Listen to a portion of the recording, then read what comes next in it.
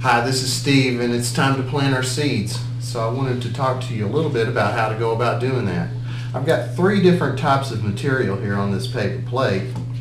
We've got these peat pellets that start out like this, and you soak them in water and they swell up, and you plant your seeds in here. This is potting soil, and this is a soilless mixture that has been sifted, and it's very fine. It has no dirt in it whatsoever. It's sterile, and it has a little bit of a charge to get your seedlings going.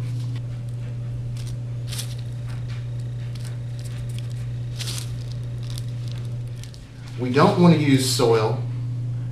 These things are disastrous, and this is really your only choice. It gives your seeds a good start. The roots penetrate it easily, and it holds moisture, and it drains well. Well, the first thing we're going to do is we're going to fill this little plastic container, which has a tray to keep the water from running out on things. We're going to fill this up with our soilless mixture.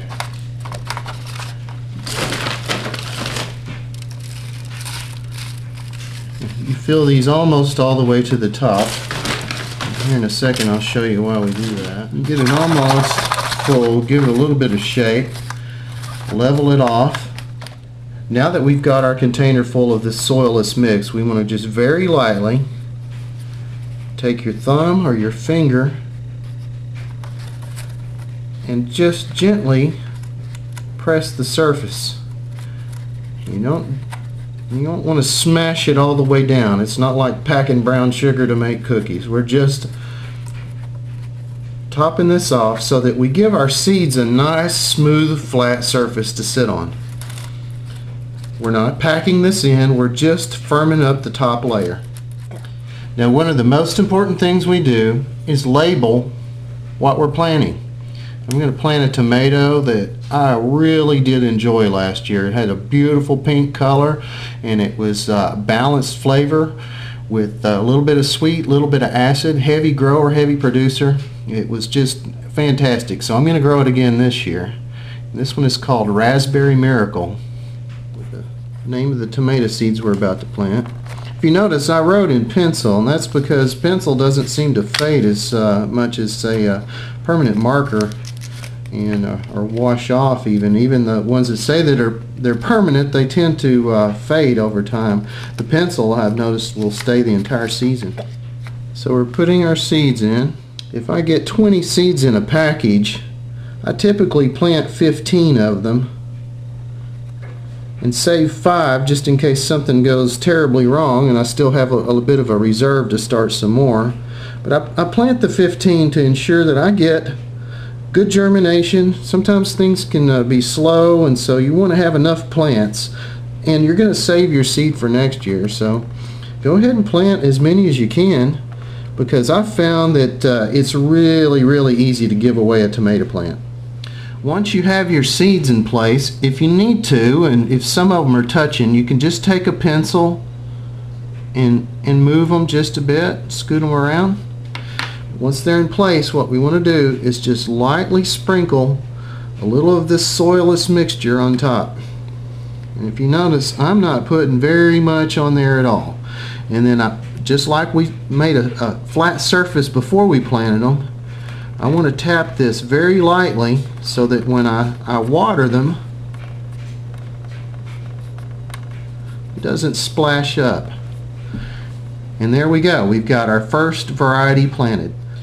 And next we move on to our next cell. We make a tag. Before we start on this one, make sure you've put the seed for this one up and it's covered. That way we don't have to worry about anything jumping out of place or growing a plant that we're not sure what it is. So we do the same thing here.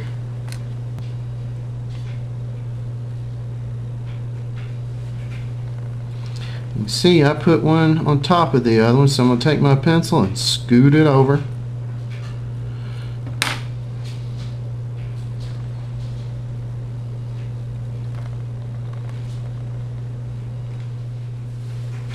Now that we've got our seeds in place, we come back and sprinkle a little bit of the soilless mix on.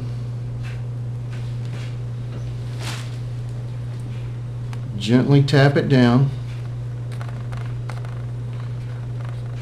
Close up our seed package for Burgundy Traveler, and now let's move on to the next.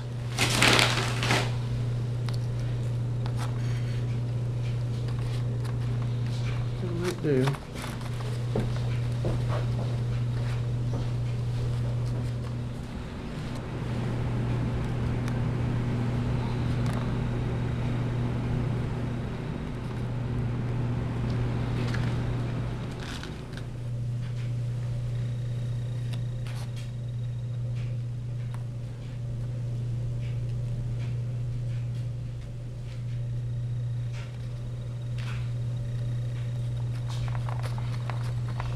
There, we're all planted.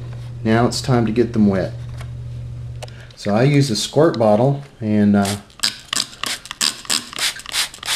saturate this and go over each one until the top is kind of floating. Once you get to the end, start over, because you want to get them good and wet.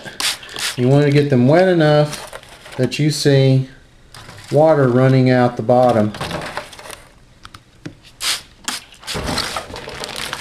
Once we've got our plants thoroughly saturated, I just take one of these gallon-sized Ziploc bags. You can write the date along the white strip on this kind of bag so that you know what day you planted it. And then I just put the whole thing inside the bag, zip it tight,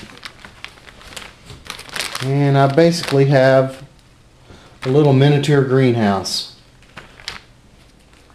Well, that's about all there is to planting seeds. It's really not that difficult, and just about anybody with a little bit of patience can get it done.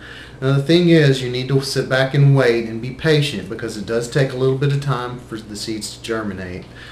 Typically, seeds start to germinate for me most of the time between about 6 to 10 days. It's not unusual for them to go 2 weeks without germinating. You need to set them in a warm spot, 70 degrees or warmer, but don't let them get above 90 degrees, because that will slow down the germination also.